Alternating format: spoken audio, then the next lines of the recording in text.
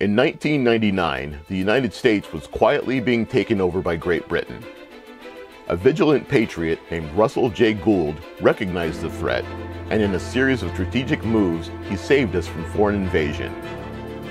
He took control of the Title IV U.S. flag and logged it in with the United Nations, becoming sovereign successor to Great Britain.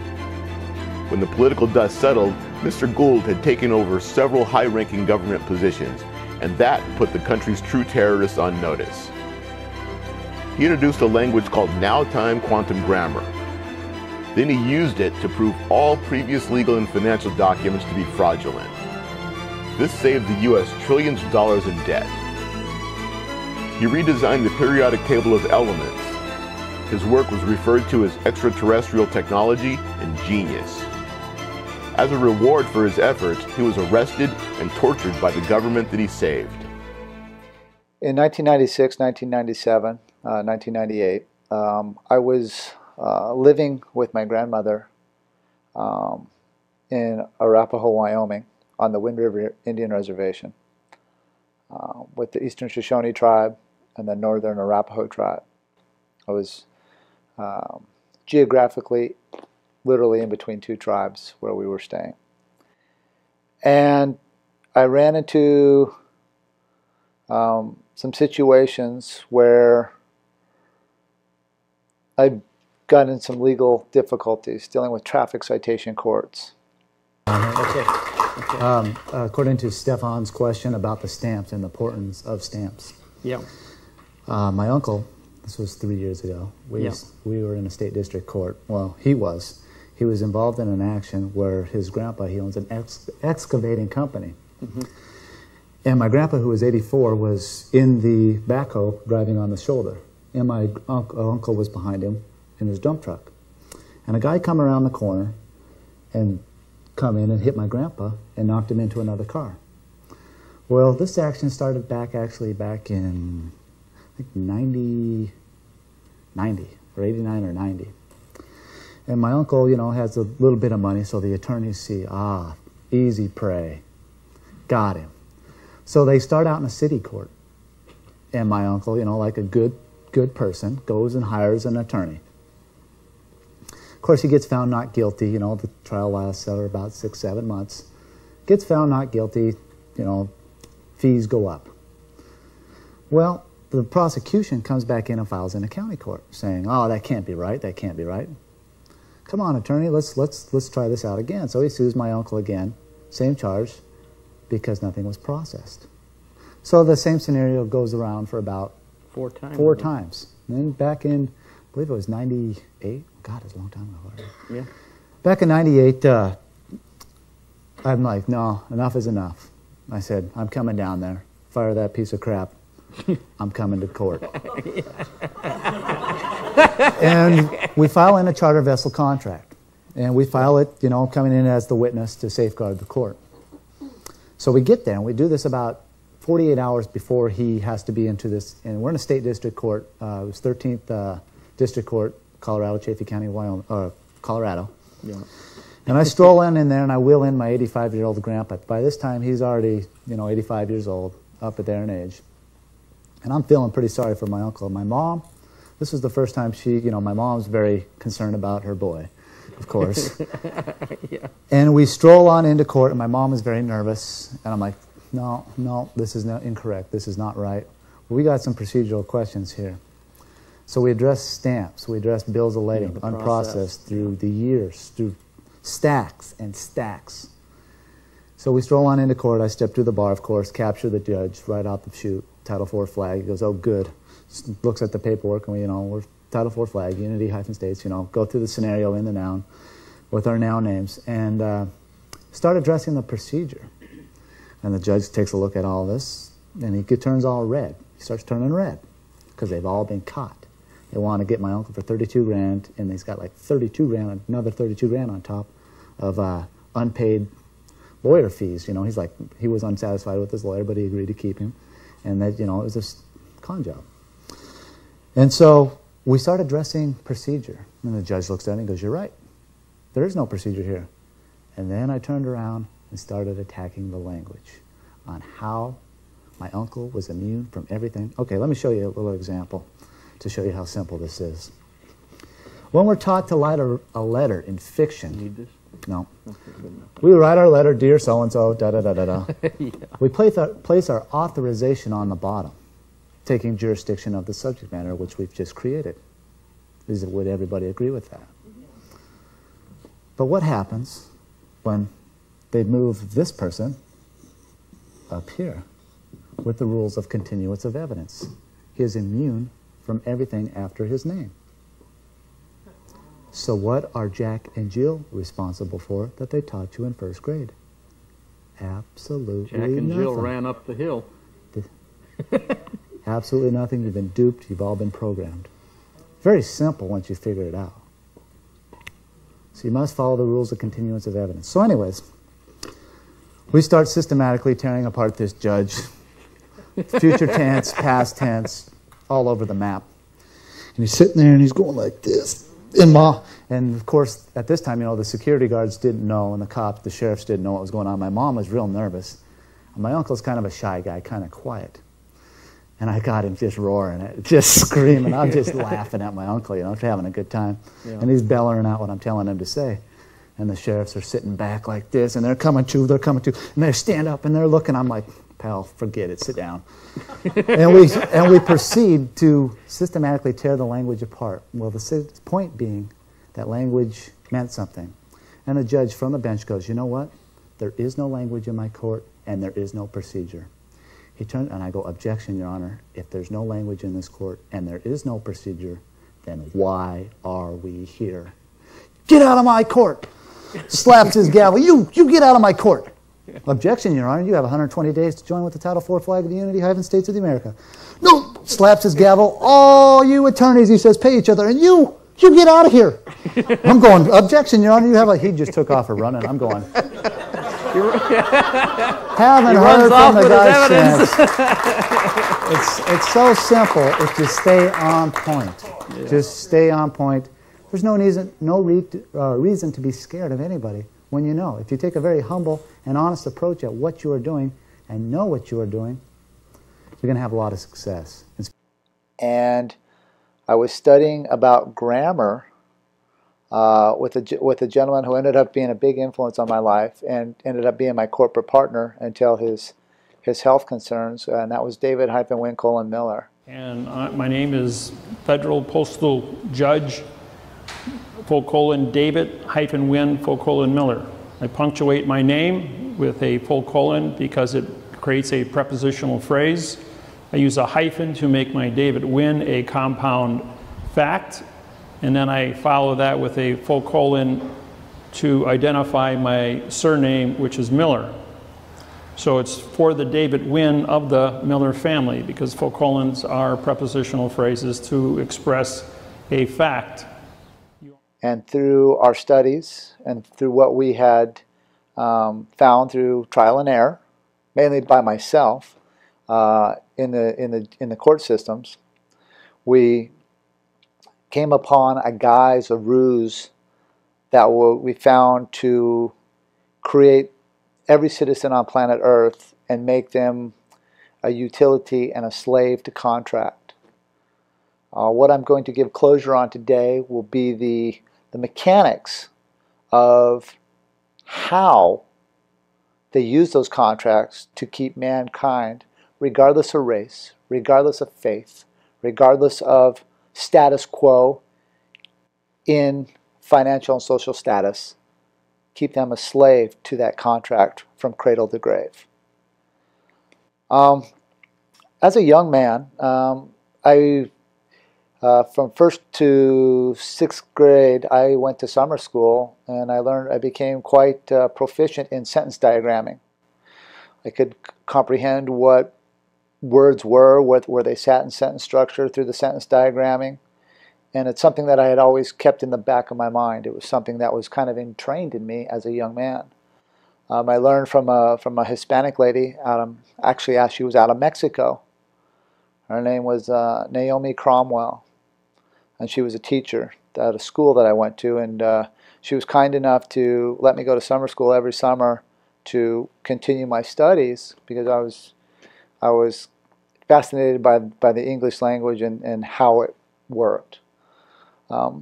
Years later, come to find out, I ran into my partner, who ended up being my partner, David Miller, and we got big into the grammar and how the order of operations flow, and then how it flowed in and out of contract in our usury, in our day-to-day usury of our life. We created this mathematical interface on grammar to show people you can write a sentence frontwards and you can write it backwards and it has the same value. Here's an example. For the bridge is over the water.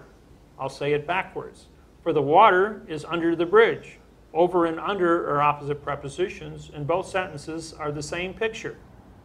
From our driver's licenses, to our insurance, to our properties on title, to things such as they call the birth certificate.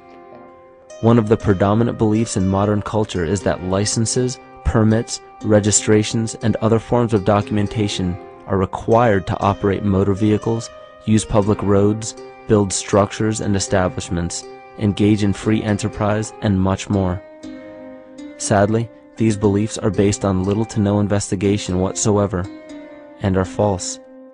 And we became cognizant that their location to enforce all this was the courtrooms. This is where they enforced the contracts.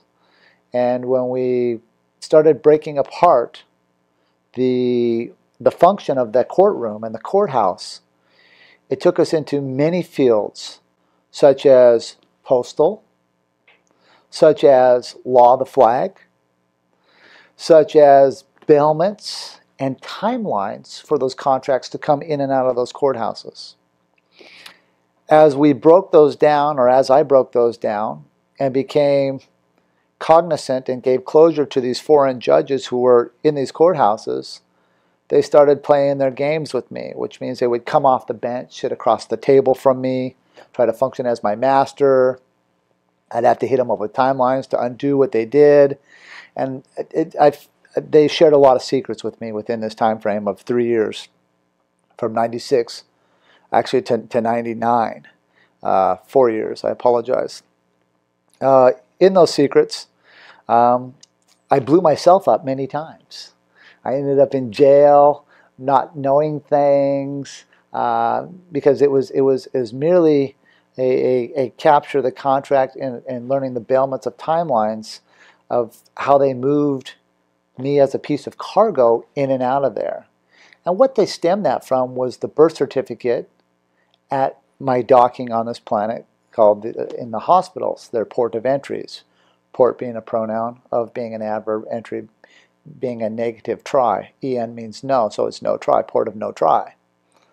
And when we study the syntax, which is the mechanics of the order of operations of how words come together, we developed a numerical cipher code to identify what things made things a fact and what things. Now we use 0 as a conjunction, and there's 2 conjunctions in the English language. And is a command, and the word or is an option.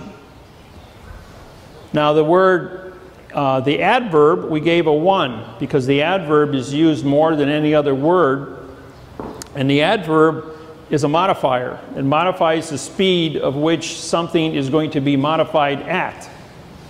Now the adverb will modify a verb, which is thinking or motion. So when you have a 1 in front of a 2, it's an adverb creating a verb. Now 3 is used for an adjective because an adjective represents color, opinion, and modifier, or modification, which means you're going to change something or try to influence an individual's ability to think by coloring it. If you color something and you change it, you're actually committing perjury because you're injecting your own prejudice or your opinions based on how you're going to describe it. What things made things, verb or adjectives, or creating subjective interpretation into adjective pronouns or verbs that don't exist in time and space. During my voyage through this learning curve between 96 through 99, I met many judges Some were very mean to me, and some were very kind to me, sharing secrets, sharing technology, sharing techniques of what made them a judge, how to become a judge. As I became very effective in it, I made many enemies in the judicial system, and I made many friends. There's good and bad in everything. They were caught up in usury of their system, and I was figuring out how to get out of that usury of that system. In the studies, the U.S. judicial system back in 1996 through 1999 would jump under what they call the employees of the courtroom, being the judges, the clerks, the sheriffs, the bailiffs, the prosecutors, the defendants. They would all jump behind what's called the Foreign Sovereigns Immunity Act. In the Foreign Sovereigns Immunity Act, it was the bankruptcy protection of sovereigns where their sovereignty was they were no longer sovereigns, where they were bankrupt. So what we had to do was uncover what made them bankrupt. How did they get to that bankrupt position to be under the safeguard of the Foreign Sovereigns Immunity Act? And so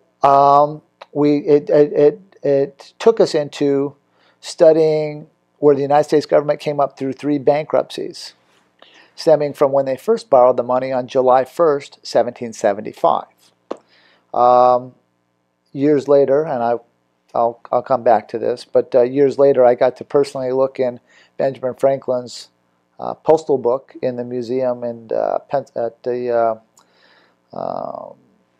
Benjamin Franklin Post Office in Pennsylvania, Philadelphia, Pennsylvania, and I got to look into his bank charter and see where they borrowed the money and how it worked. But I did not, at the time when I was challenging the U.S. judicial system, I could only take it back to where they could see, because they had to have joinder, right? You had to have joinder. And so I would introduce the 1929 stock market crash, and then the 70-year moratorium for international bankruptcies run 70 years, which took us to November 2nd, or actually September 17th, 1999, and 45 days took us to the election. And then for that 1 year, under the 1999 to 2000 presidency, Mr. Clinton at the time, in his book, he says, "I'm the last U.S. president." Well, this is what he's talking about. He's saying he's not telling the people the truth of what actually happened. The federal government had to physically vacate the Constitution, which were the rules and guidelines for the bankruptcy, and they physically had to leave the District of Columbia for so many days. Thus, the Florida election of the Florida Chads of the year of 2000 on the presidential election, because the president was the trustee, the administrator, the chief administrator of the bankruptcy. That was his function to all presidents during the bankruptcy. One thing that was very interesting that I'd like to bring up is during this journey of figuring this out, some judges would really work with me and want to learn, and some judges would be very antagonistic and, of course, throw me right in jail. I figured out about the judicial system and the jails being a clearinghouse for custom house brokers, how when you check into their jail system, you engage in usury with them, and they run you on timelines in those vessels. And so I figured all that out during this time frame, and I would later use it to my advantage in other cases as my journey and my quest would go on. Dealing with the Foreign Sovereigns Immunity Act and the bankruptcy, when they came out of the bankruptcy, which means I could target the exact date that they were going to have to leave the bankruptcy. And I was living with my grandmother at the time, and she had a placemat of all the presidents of the United States on this placemat. And she was, because of the Mockingbird program and the things that I was going through in the local community, running me through the newspapers, slandering my name, slandering me, causing me to lose all my friends, people not shunning me in the community, not wanting to be around me because I was making a stand on grammar, on the flag, and because it was correct. It's true, and it's correct that when you go into a port to navigate and set sail of your contract in that foreign port, you have to give closure on what flag you're coming to the port with. This is true. Nobody in the world can take that away from anyone out there. And you have the right, the sovereign right, to hoist your colors when you come into that port. Whether you know how to do it or not, I'm not disputing that or anybody's techniques. I just know that there are timelines that function within that. With that being said, my grandmother was very concerned about me on a personal level because of the slander and the abuse that I was taking in the newspapers, the shunning she was seeing in the community towards me, and she wanted me to go back to college. And I told her I would go back to college based on one criteria. They would have to announce a president on November 7th, which was the election night for the year 2000. And this was in July of that year, of 2000, before the election. And I had filed in a document during the slander and the things that I had been going through in Fremont County, through the Fremont County judicial system. There was a judge specifically that came off the bench for me 9 times. His name was Judge Donald Hall. He taught me many secrets. And I was very blessed to have him as my foe and then as my friend later in life. In Dane County, Wisconsin, I was a method server as a postmaster for the delivery of the mail in a lawsuit by a federal judge, Janice K. Logan. I was not involved in Janice K. Logan's cases. I was simply a mail server. Because they did not like the mail, they attempted to prosecute me. This was after I had set up the global construct, after I had logged in the flag with the Secretary of the Navy's office, after I've done everything that I had done, I was on good terms with DC at the time, I thought. During this trial, I learned how two-faced they could be. The first 30 days, I was picked up. I was coming in to testify in another trial unrelated to the Wisconsin apparatus that was coming against me. But I did one very intelligent thing. I registered my paperwork first under 3-day notice with the Secretary of the Navy's office for the martial law, because I was walking into a foreign vessel in dry dock under martial law. I registered the contract with the Secretary of the State's office for the state of North Carolina. I registered it with the nearest post office to the courthouse and through the U.S. Customs in the territory of the North Carolina. When I showed up to testify in that specific trial, I was taken in the back room by the U.S. Marshal Service.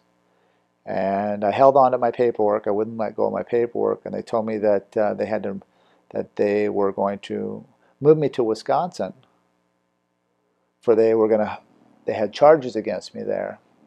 Of course, I looked at the charges, and I said, well, there's nothing but boxes here. Anything in a box is not on a page. U.S. Marshal Service wouldn't hear it. They took me out into the car, the U.S. Marshals did, and they had the prosecutor, they put him on speaker. Because the guy's like, the Marshal's like, you're right, this is boxing. We shouldn't move you. He says, but you got to hear this. And they had the prosecutor for Dane County, his name was Roy Cordy. They had Roy Cordy on the phone, and Roy Cordy's words were, hurt him. The marshals looked at me, and they had a look of fear. And the guy's like, I don't want to hurt you.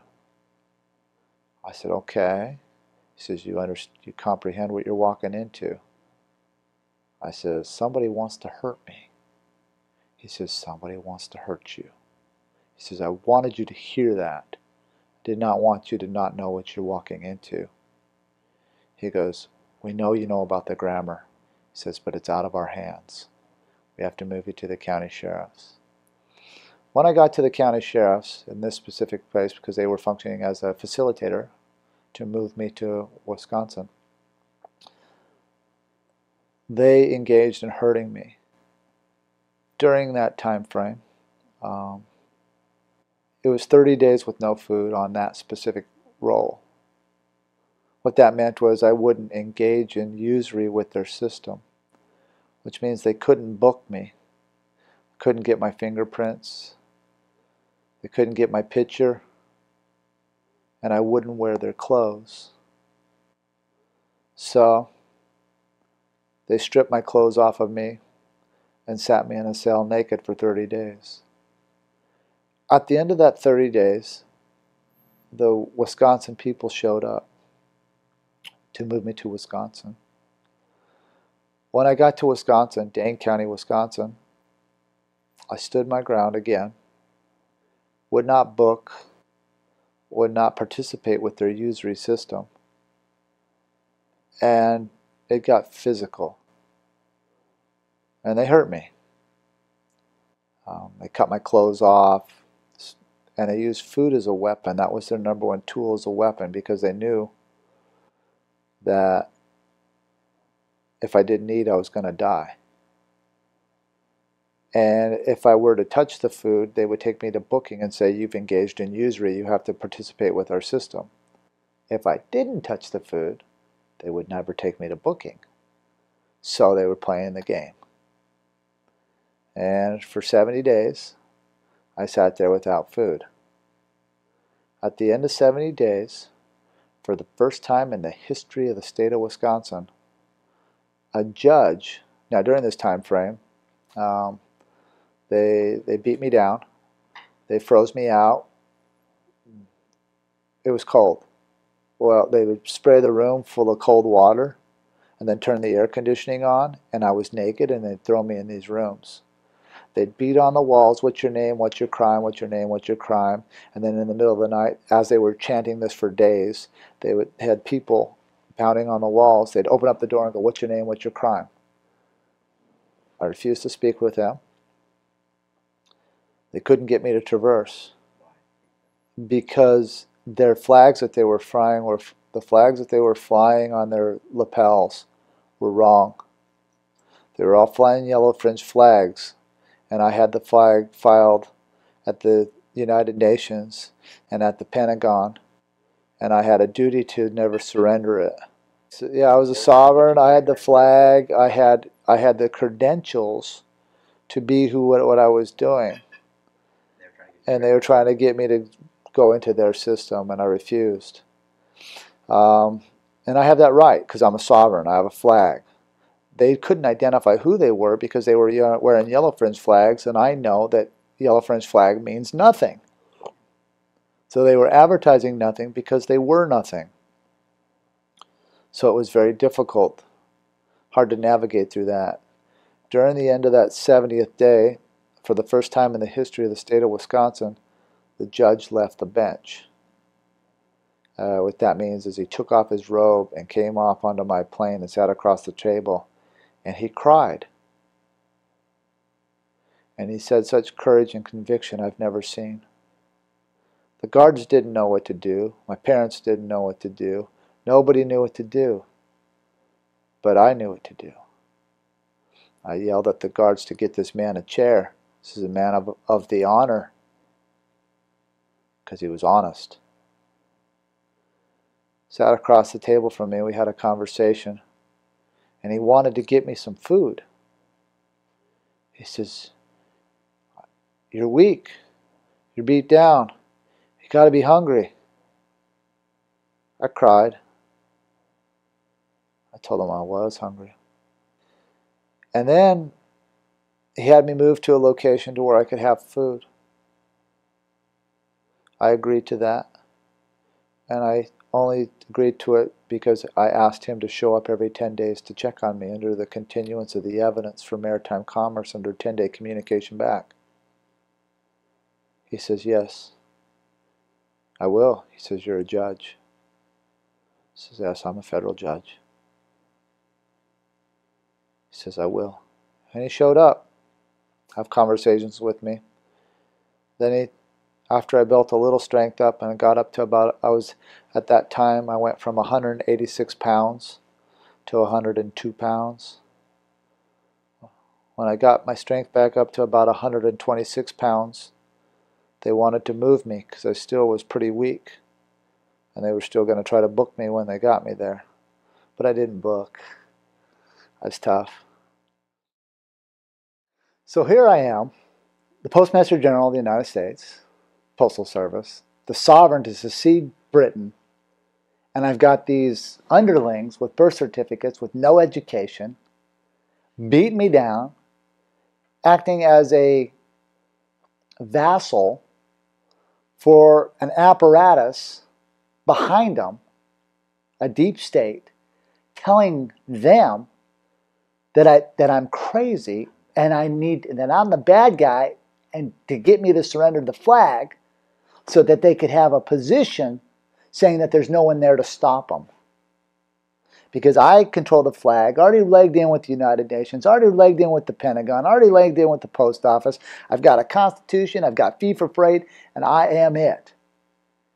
And I've got this apparatus in Wisconsin hiding behind the deep state, attacking me, trying to get me to surrender, thinking that they're doing a good job and all real cool guys. And I'm the man. It's like, okay. And I couldn't be angry with you. You have to comprehend. These are big guys. They're beating the hell out of me. I can't be angry with them because I know what limited IQ they got, even though they're big, tough guys. Don't get me wrong, you know, there's some guys there that are like, I mean, you don't want to mess around with those guys. They're like 6'10", 320. These are big dudes, 340. These are big guys. It hurts when they squeeze on you. It hurts when they punch you, right? It hurts. But I can't get mad at them because I got the IQ of a 2-year-old, right? I'm not mad. I feel sorry for them, but I could not get angry, and I never got angry with them for beating me down. Right? Because it's my country, they're my fellow countrymen. I comprehend where they're at, but I know also where I'm at. And I also know that I'm playing to the death. I'm not giving up my flag.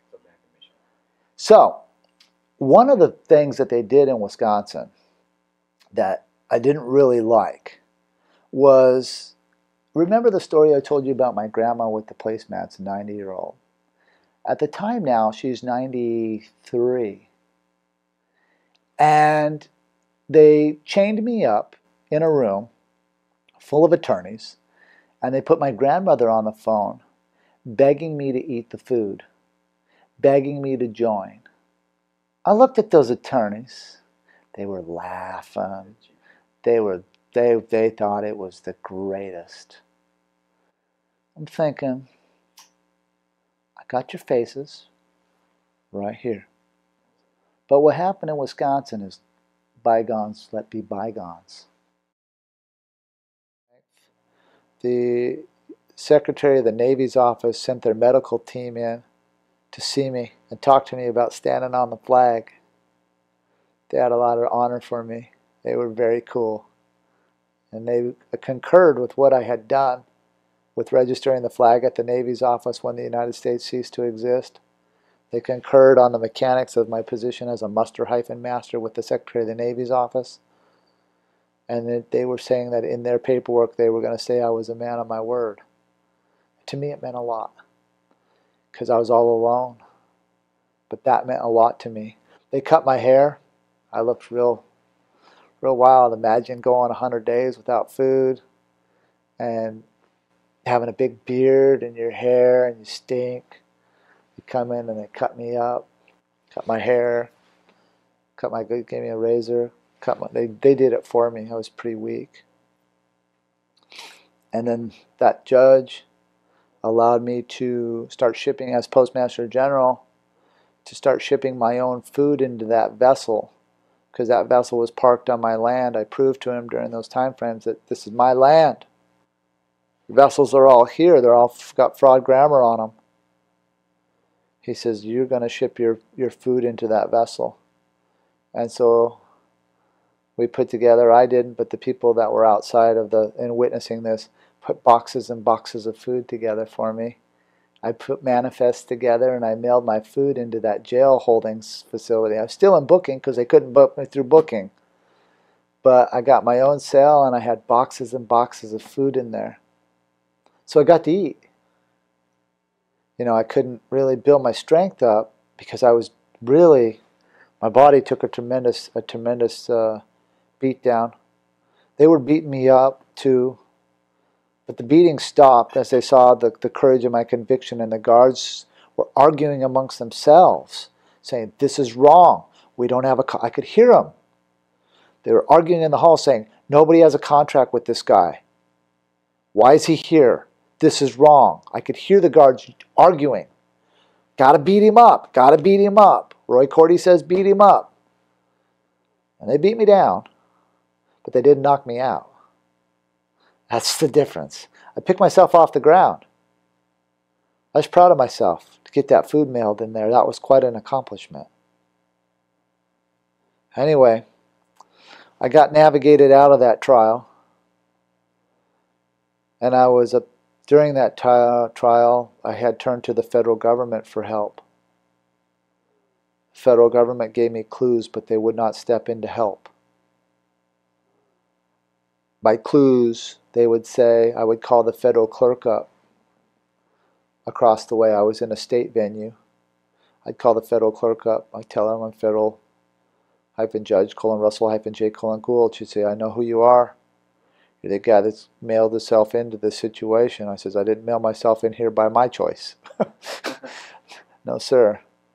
She said, Russell, she says, you just got to aim for navy blue. Aim for navy blue, sir. I thought a lot about that.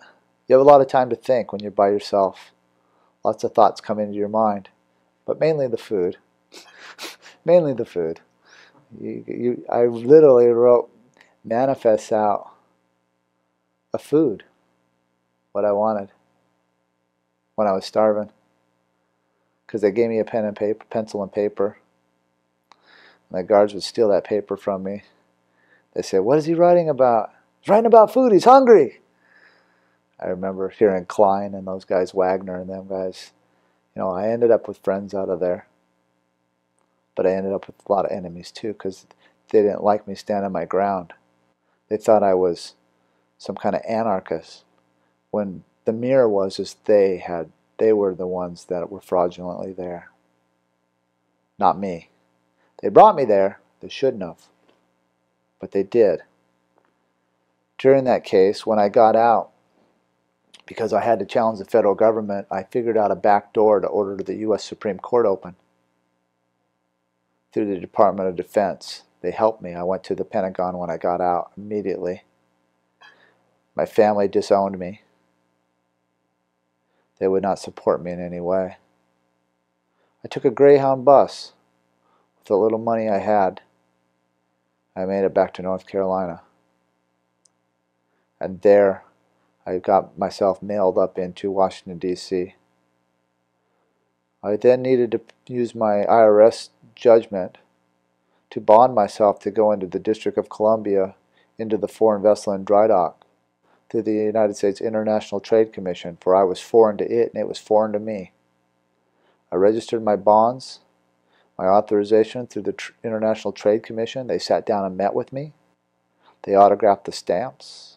I autographed the stamps, and I mailed myself through a back door that I had found in the codes of the U.S. Supreme Court, where I did not need a writ of certiorari. Because I could read the syntax, I could cipher the secret codes. When I ciphered the secret codes, I found a back door to order the court open.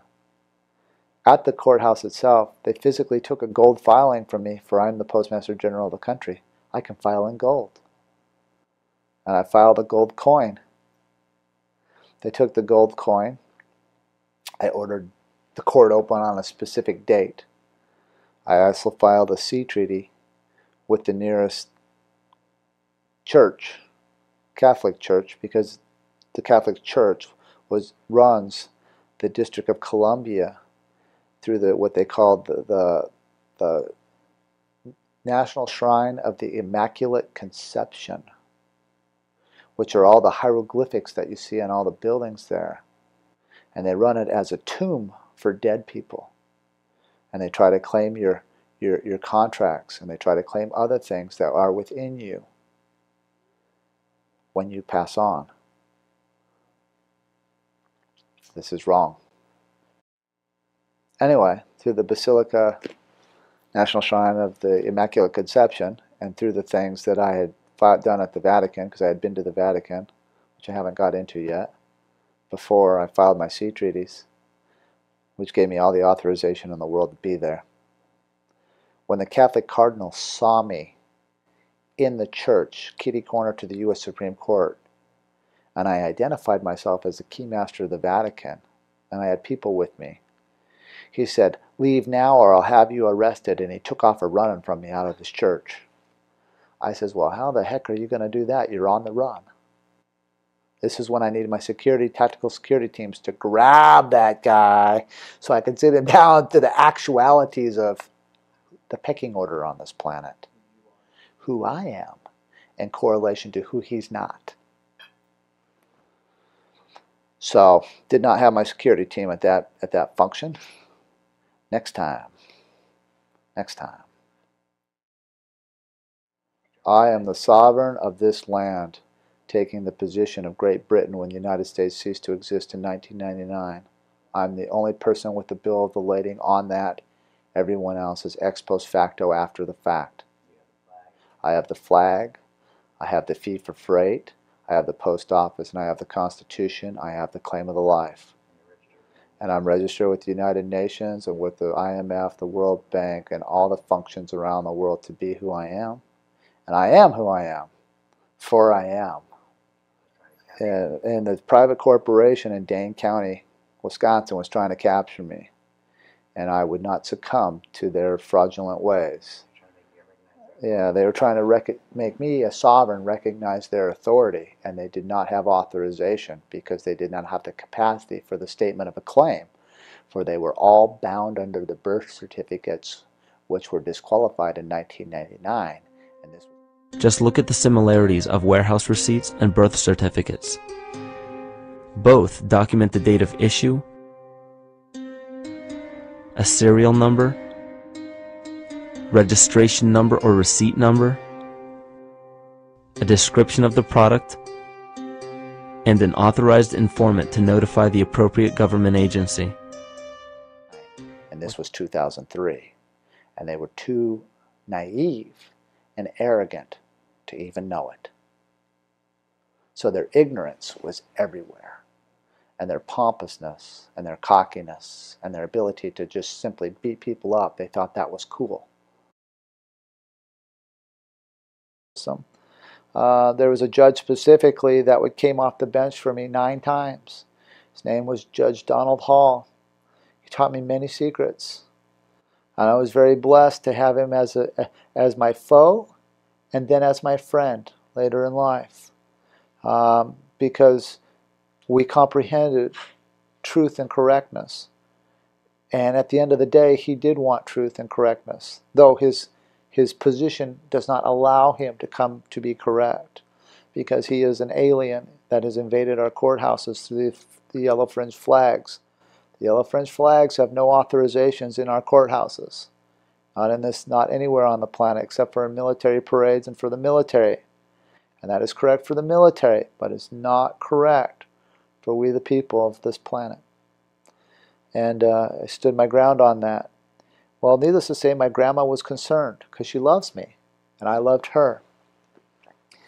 And I promised her that I would go back to school to become an orthodontist if they announce a president on November 2nd. But if they did not, then I could be me. And what that means is on July 12th of 2000, I had just come out of a very difficult legal battle where they slandered me tremendously with the legal system in Fremont County.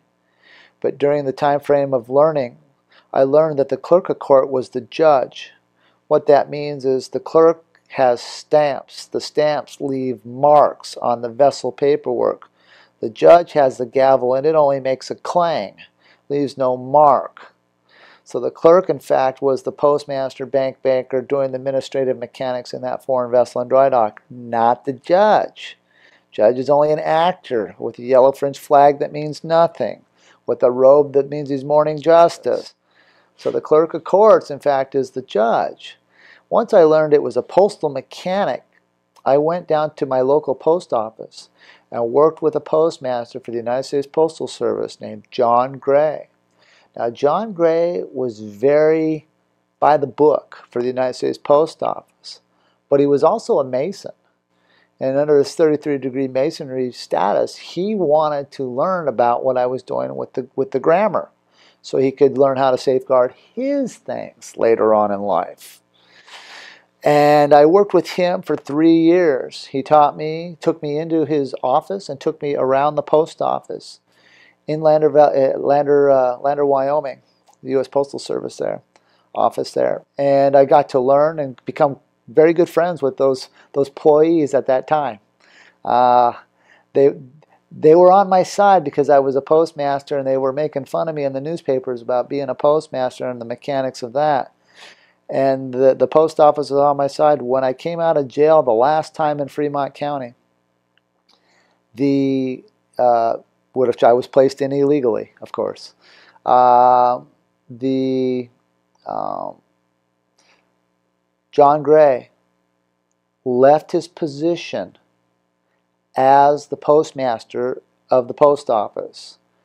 And I went to his post office to talk to him on why he didn't help me, because I had given him commands to help me. I'd been to the FBI. The FBI wouldn't help either. I sat down with the FBI English professors during this specific circumstance because a judge came off the bench and sat across the table from me, and then he left across the table from me and went and sat back up in his foreign jurisdiction. He broke the law because you can't leave jurisdiction once you create joinder. Once you create joinder, you're in contract with that person. You must honor the contract. This judge was functioning dishonorably. So he'd sit across the table from me, take off his robe, and then he'd go back up onto his foreign plane and leave planet Earth. Changing planes, I apologize, breaking the continuance of the evidence. And I returned him into the FBI. The FBI sat down with me 3 times in Lander, Wyoming at the field office, and they brought in their English professors because I was explaining about the quantum grammar. They identified it to be correct. When they identified it to be correct, I then looked at their credentials. Federal Bureau of Investigation. Of is an adverb, federal is an adjective, bureau is a pronoun, of is an adverb making investigation a verb. But the prefix "in" to a word means no. So I asked them, are you doing a no-vestigation? They all laughed, and when they laughed, I says, well then, to me, the Federal Bureau of Investigation stands for fumbling, bumbling idiots. And they all laughed. They says, very good. This is correct. And the professors looked at me and they said, this guy's correct. We are fumbling, bumbling idiots here. And, we left on good terms, but I knew they weren't going to help. So I went back to the courthouse, and of course I was arrested on site for nothing, because they couldn't establish joinder of jurisdiction because they were breaking the law on me, and I had no one to police it. So I'd go to the post office and give them commands. They wouldn't police it either. But Mr. Gray had a heart. And in his heart, when I was in jail, my father had went to the post office and asked for the help. Why aren't you honoring Russell's contracts? And Mr. Gray said this to my father. He says, we've made the gravest of mistakes here. My dad says, what do you mean? He says, they're running an honest man through the newspaper. Tell Russell when he gets out to come on by. My dad come down to the jail, and they let him come in to talk to me. I'm like, he's not going to help. I was a little disturbed. He's not going to help me? Well, this was in 99. They said, no, he's not going to help, my dad said. I says, well, no one's here to help me. I guess I'm going to have to figure this out for myself. He goes, you should just traverse, blah, blah, blah. I says, no, I can't do that. I says, I'm correct. I can't stop being correct. And I got out of that case, And I went back to see Mr. Gray and confront him on why he did not help me. And when I got there, Maria, the clerk, the postal clerk, says, "You're out." I was like, "Yeah." They says, "John left something for you." I go, "What do you mean John left something for me?" And he says, "John is retired, officially. But he left this package for you." What? I opened up the package, and there was the job form for the application of a postal nospector or inspector for the Postmaster General of the United States Postal Service. And so immediately I syntexed that. I mailed it into the U.S. Post Office, the headquarters in Washington, D.C., and on the green card label, instead of, I had handwritten U.S. Postmaster General Russell-J. Gould, they placed a label over what I had mailed them. Labels are classified as tickets. Tickets are classified as postage stamps. And when I autographed it, it made me Postmaster General of the United States Postal Service at 475 Lafayette Plaza, Southwest Lafayette Plaza in Washington, D.C. I just became Postmaster General of the United States Postal Service by mechanics. And I knew that they were going to have to leave the federal government. I'm like, because I saw the bankruptcy come, I was like, well, this still doesn't change anything on this bankruptcy problem we got going on here. People are used as collateral with other nations because the U.S. is bankrupt. Because the end of the 70-year moratorium was coming up. And I told my grandma, I said, I'm back to my grandma, I apologize, I'm kind of skipping around here a little. But my grandma's like, you got to go to school, you got to go get into your education. I said, yeah, I will, but if they announce that there's no president on this specific night, then I'm this person on the post. I'm the only guy under contract in the District of Columbia. I'm the only guy with a contract because the system was ending. Now, one of the unique functions of my studies with Mr. Gray is he took me into Title 39, which is the mechanics for the post office. And I got to learn under Title 39, Section 101, the first subsection of the postal mechanics for the United States Postal Service was the post office always had to have a constitution and they always had to have a president. But on that specific day of November 7th, 2000, they physically had to vacate, which means they physically had to leave the presidency, they had to leave the Constitution, and that's what the Florida Chads was about. All the people were bought into the Florida Chads, but they physically had to vacate the federal government, the trustee of the federal government. But I was the only guy with a contract in play at that time. During that time frame, before that, my partner at the time, David Winkle and Miller, and myself filed for the mechanics of grammar for the Title IV 1 to 1.9 dimension flags, sections 1, 2, and 3. We quantumized that on August 12, 1999, and we filed that before they came out of bankruptcy at the United Nations. And we were given our sovereignty status at the United Nations for the flag, because the United States government was coming out of the bankruptcy on September 12th of that year, 1999. In the studies of the slavery of mankind, there is a charter corporation that countries take to their corporate entities for the identification of parcel, land, their ability to communicate, which means the alphabet, the numerical systems that they're using to create sums and differences, not only for communication, but for the mathematical sequences to find the adding, the subtracting, all the mathematical functions of that country go on publication at the International Bureaus of Weights and Measures, which is an adjective, pronoun, adverb, verb scenario. There's no such thing as a verb weight. There's no such thing as a verb measures, because of is an adverb, but because it lacks the article to command the authority of the fact. So now of is the adverb making weights and measures a verb. No such thing. It's all fictitious conveyance of grammar. At a later date and later time, I would sue for those charters and have my own global hyphen bureau of the weights and measures. But at that specific time in Washington, D.C. of 1999, The technology, I had not found it out yet till a later date. But their bills of the ladings were null and void, which means that meant that their birth certificate system for creating our fellow mankind as a slave was gone.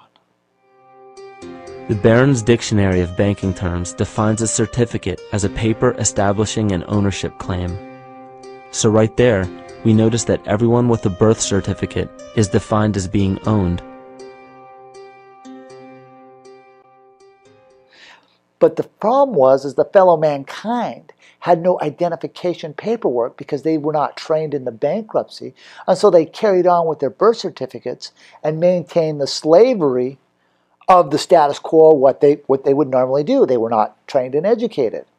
It wasn't until we created the claims of the life to create a substantial fact that we are no longer docking on this planet through a birth certificate, which gave us our tangible facts to control our weights and measures and how we convey contract. So it's a very important thing to be cognizant of. At the end of the bankruptcy, this is what happened. So when they announced, the night of November 7th, 2000, when they announced that they had a problem with the Florida Chads, we can't announce a president, we got to vacate. Are y'all buying this? Bankruptcy's ended, but we're not going to tell you. And they moved to the function into a foreign vessel in dry dock called the U.S. Supreme Court. As a foreign vessel in dry dock, they just vacated the will of the people. But they didn't have to follow the will of the people anymore because the charter was gone. It was an attempt to take over this country. I was the only citizen in this country with a legal and lawful bill of the lading for the identification of a flag, for the identification of a constitution, and for the identification of myself to give closure that I was here for open for business. They vacated and then attempted to kick a ruse off. And that's what the 2000 election was actually about. Yeah, and it was an attempt to catch all the people and create a new slave market. And I didn't want that to happen. So I did something about it. The night it happened, and then the night they announced it, I had a big dinner with my grandma. My grandma was so excited. She believed that I was going to go back to school, become an orthodontist. She was convinced of it. And then when they announced it, at the time she was 90 years old, when they announced it, her jaw dropped. She looked down at her placemats. She looked at me, and she told me I was smarter than anybody she's ever met. She said, you're smarter than everyone I've ever met. No one can predict that like you. She goes, I believe everything you're saying. There's nothing more that I can do in my life because you are you're my lineage here. You know more about what's going on than me. I'm 90 years old. I've been here a long time. Choose the right partners. Blah. She told me. At the time I listened, but I was so excited I couldn't hear. I didn't get it till years later. But I was so excited because I was caught up in the matters of what I was doing. I couldn't hear the wisdom in what my grandma had said. And I think a lot about that now. I think a lot about that. So it happened. And I didn't know how they were going to react to me when I went back to D.C. My first attempt to go back to D.C. after the bankruptcy was on January 15th, 2002. I went with he was at the time my corporate partner, David Winkle Miller, and he had some paperwork that he had to turn in. And I had some paperwork of my own that I had created because when the bankruptcy ended, the IRS was kicked out of the United States. I knew the secrets, and so I figured out as a federal, figured out how to become, during my battles with Mr. Hall, he taught me how to be a judge inadvertently, because those were the trails and the doors that I was, and the secrets that I was opening. And I learned how to order the courts open and hold trial, put things on calendar, and I took on the IRS as my first manifest and closure to who I was as a postal-in-inspector, because I'd quantumized, and I'm the only citizen of this country that has a signed document with the clerk of court as a judge for the vacation of the duty for the performance of the taxes. And it's in Casper, Wyoming, and then I took that judgment and I filed it all around the world, and set up right after I'd done that, I set up, realized that the head clearinghouse for all courthouses in the United States and worldwide was the Universal Postal Union in Bern, Switzerland. And I started a quantum postal union in Bern, Switzerland off of that judgment, taking that judgment and banking it over into a trust for our own postal union. There were 3 of us on as original shareholders. In the original shareholding contract, we filed under generation virilities. Generation virilities meant that our offspring would function with facts as facts. You know, we wouldn't have birth certificates, social security numbers. You know, we would function in a quantum grammar format. David's family did not, and the other gentleman's family did to a point, and then they vacated at a later date. And so I was the only one left with the 100% stakeholder, shareholder of the postal union that I had created, because David's family chose to walk a different life, right? And for whatever reason, and the other gentleman vacated it as well at a later date, which we'll get into a little later in this summary here. Before I get into the first time back to Washington, D.C., the first thing that I did when I filed as Postmaster General is I mailed myself into Canada without a passport, with just my claim of the life, my shipping manifest, and I gave 3-day notice to Canada Customs up in Calgary, Alberta, Canada. When I got off the plane, they gave me their customs declaration form. I syntexed their forms to be 100% fraud. Put the syntax key code on there, me and this other gentleman. We walked up to the front desk and said, "We found fraud on your paperwork." So you're using Canada as a verb here. So there's no such thing. There's no such location anywhere in any dictionary for the Canada to function as a verb. This is very good. It does not. And they took a look at my paperwork. They put their Canada Customs stamp on my stamps and my quantum contract, and we got shipped into Canada.